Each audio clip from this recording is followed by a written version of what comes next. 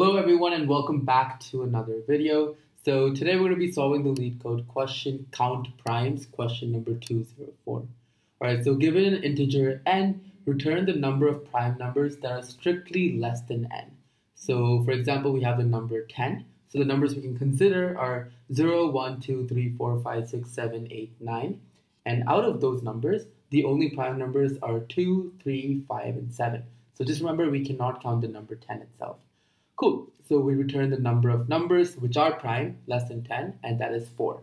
So let's see how we can solve this. I'll go through a few ways to solve it. And instead of just giving you the solution, I'll just try to go through step by step on how I got the actual solution. All right, so let's just say we consider the same example. So let's say n is equal to 10. So the numbers we would consider are going to be 0, 1, 2, 3, 4, 5, 6, 7, 8, 9. So everything up to 10, okay?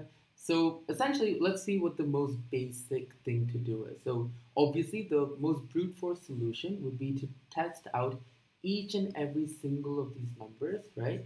And we're going to run it through a function. Let's say the function is called isPrime. And this will tell us if the function is prime or not, right? So very simply, that is going to be, so n iterations. And each time to find out if the number is prime or not is going to take an additional n times. So this is going to be basically big O of n squared.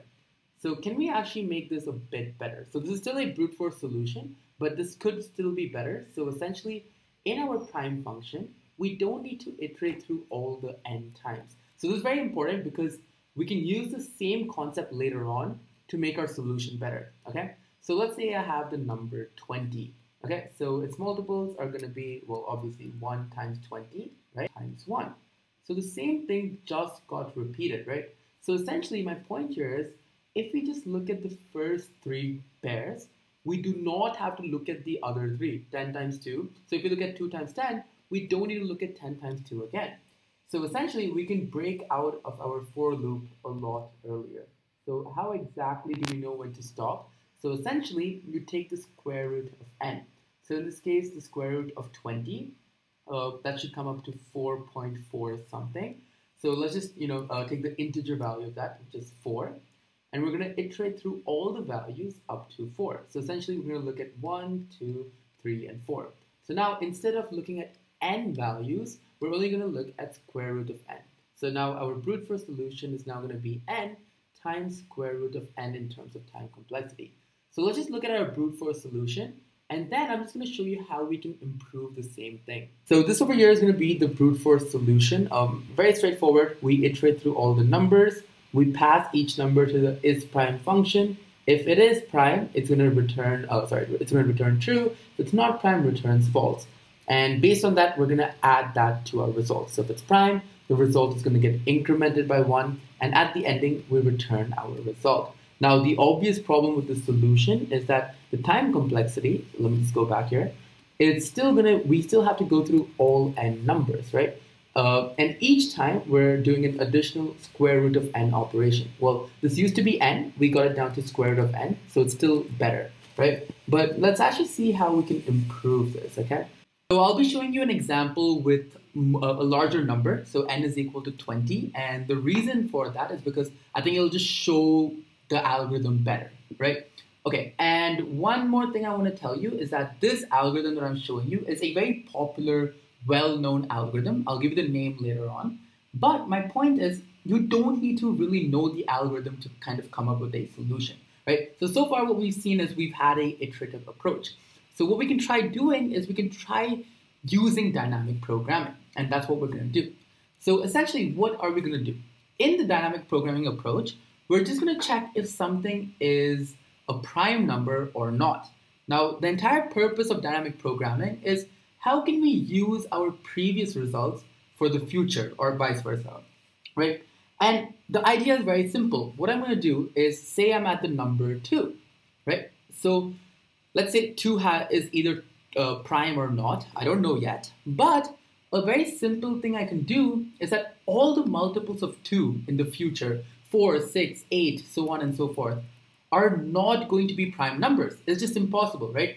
Because for it to be a prime number, the only factors could be 1 and the number itself.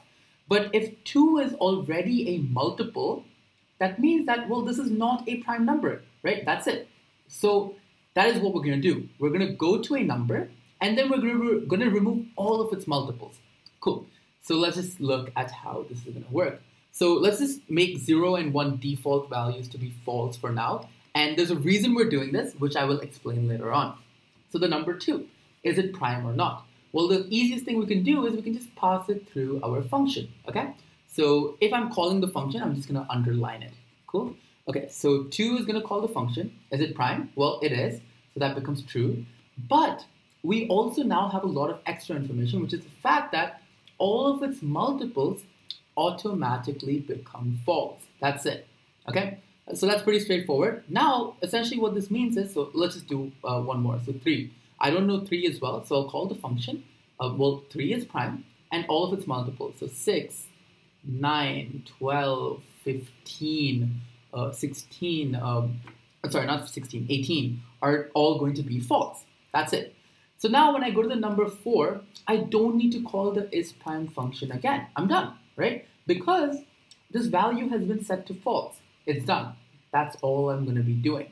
So essentially with this kind of method or intermediate step we reached, the number of times you call is prime is drastically going to decrease. Okay, so at the number 5, we're going to call is prime, but it becomes true. This also becomes true. Same over here. So at 5, you would remove the multiples. So you remove 5, 10, 15. Cool. Then you have 13. 13 is also true. So is 17 is also prime, and so is 19. So now the number of true values you have over here, that is going to be your answer. That is just going to be the number of prime numbers less than the number n. So now we've kind of made it better, right? By the fact that we're calling the is prime function a lot lesser now, which is still faster, right? But we can actually make this a lot more better, okay? So in the beginning, the number 2 is going to be true. So let's start off with the number 3, okay? And obviously its multiples are going to be false. I'm just not showing that for now. So I'm at the number 3. And what are some things I could get out of this, right? So if I'm at the number 3, what that means is all the numbers prior to it have already been visited and all of its multiples have been changed to false. So that means that before the number 3, the numbers 0, 1, and 2 have been visited and all of its multiples have been turned to false. Okay, now obviously I'm not counting 0 and 1. And why is that? Well, the multiples of 0 and 1 are going to be everything, right? So 1 will make everything false, which makes no sense. So 0 and 1, by default, we're just going to leave it as false, okay? Because if we did the same method, everything would just end up being false, okay? Cool. So now at the number 3, so that means I've experienced or I've went and explored the number 2. And when I explore a number, that means that all of its multiples are gone. So essentially what this tells me is that since the number 3 does not have a value of false, and since all the values before it have removed its multiples and made it false, the number 3 has to be a prime number. That's it. Okay. So now, since 3 is a prime number, we remove so 6. Then we would have 9 would become false. So would 12. So would 15, and so would 18. Right. So now let's say I go to the number 5. Okay. Now at the number 5, I do the same thing. How do I know if the number 5 is prime? Well, I don't want to call the function, but essentially so far, what does it mean? I've explored the numbers 0, 1, 2, 3, and 4. And so far, after exploring all the numbers prior to 5, the number 5 itself, okay, the number 5 itself still does not have a factor. It's still not false. That means that none of the numbers prior to it have 5 as a multiple. So all we do right now is that means 5 is a prime number and we change its multiples. That's it.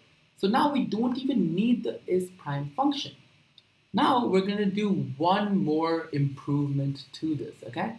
So essentially, one small thing that we have been doing so far, but I just want you to make note of it, is the fact that we're only looking at the multiples for those that have a true value.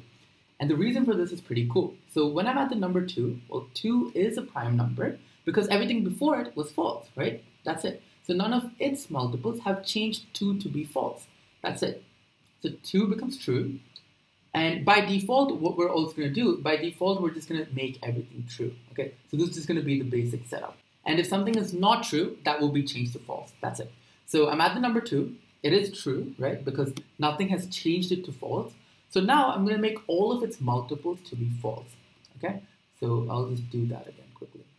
So that's 4, 6, 8, 10, 12, 14, 16, 18, right? So that's all of 2's multiples. Now we go to the number 3, right? And same thing, 3 has not been changed to false. So that means 3 is a prime number. So now we change 3's multiples. Okay, so just very quickly, 6, 9, 12 is already changed, 15 is going to change, and so is 18. Done. Okay, now at the number 4, 4 is already false. Now the question is, do we consider 4's multiples? And the answer to that is no. And the reason for that is because we're only going to consider the multiples of prime numbers. And the only reason for this is because every number, so let's just look at 4's multiples, okay? So that's 4, that's 8, that's 16, what else? We have 12, and yeah, 16, cool, right? And 20, but 20 doesn't exist in this case. So essentially, all of these numbers, 8, 12, 16, can be written as multiples of the previous prime numbers of 4, right? So essentially what that means is all of these numbers can be, their prime factorization can be written solely with the numbers 2 and 3, or only 2 and only 3. But in this case, since for the multiples of 4, that's only the number 2 is enough. And the same goes on, right? So let's say now I'm at the number 5. So 5 is true, so that would make its multiples false, which is already done in this case. And now if I go to the number 6, since 6 is false, let's look at 6 multiples, right? So what is that? So you have 6, you have 12 over here, and you have 18. So these numbers can, again, they can be represented with the combination of prime numbers prior to 6. So the number 6 itself is just 3 times 2, right? Same for the number 12, right? It's 3 times 2 times 2. So these numbers can be written as the prime factorizations of the prime numbers prior to 6. So there is no point at looking at 6's multiples because the previous prime numbers have already considered those numbers. So there's absolutely no point for us to do that. That's it. So now the number of times that we actually change the values to false are extremely less. It's just going to be the same as the number of prime numbers there are. That's it. So a lot of the numbers like 4, 6, whichever are false, we just skip through them. We don't need to do anything. So this saves us a lot of time, right? So the time complexity over here, previously we had to go through every number. We still do, but the update is only going to be made on these numbers, right? So that's about around square root of n. So I think the time complexity is square root of n. So again, I'm not 100% sure of this time complexity. If I am wrong, please correct me and let me know. But the space complexity in this case is obviously going to be big O of n in this case because we're using a dynamic programming array of size n. So given all this, let's see what the code looks like now. All right, so this is going to be our code. So let's just ignore the beginning for now, and let's just look at this dynamic programming array, right? So we initialize our array with all truths, and it's going to have a size of n, and the 0th and first element become false. Now this condition is very important because we're assuming that the DP array at least has 2 elements to be able to do this, right? So if n is less than or equal to 2, we just return 0, right? It solves any further problems later as well, right? With respect to this indexing, okay? So now we do our for loop, which is we start at the index 2, and we go through all the way till the ending.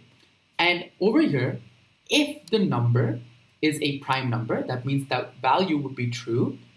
Only if it is true, we're going to look at all of its multiples and make it false. Now, one very important thing over here is the fact that for index in range, the first number is num times 2. And the reason is simple. So if the first number is 2, right? So let's say num is equal to 2 right now. I cannot make the 2 itself false, right? 2 is a prime number. It has to be true.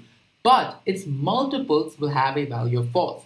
So that means I start at the next number, which is just times 2. So num times 2, I'm going to go all the way to the ending, and the step size is going to be num. That's the same as looking at its multiples. And those all will have a index value of false. And that's it. So this is going to be our solution. Let's submit this, if I can zoom out. There we go. Submit. Cool. And as you can see, our submission has been accepted. So thanks a lot for watching, guys, and do let me know if you have any questions. Thank you.